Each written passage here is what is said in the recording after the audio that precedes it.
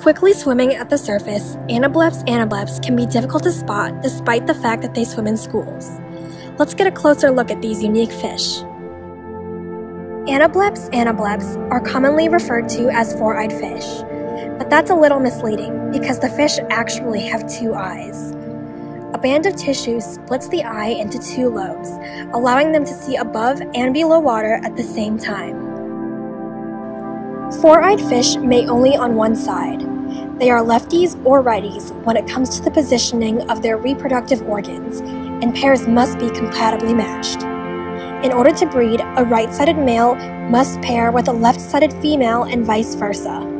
Many fish lay eggs, but four-eyed fish give birth to live young that are fully developed and can fend for themselves. The four-eyed fish are native to South America and primarily live in Trinidad, Venezuela, and Brazil. Four-eyed fish spend a majority of their time at the water's surface.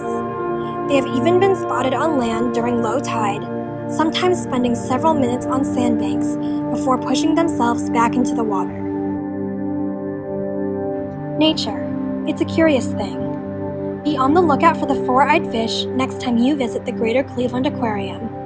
For more information, visit greaterclevelandaquarium.com.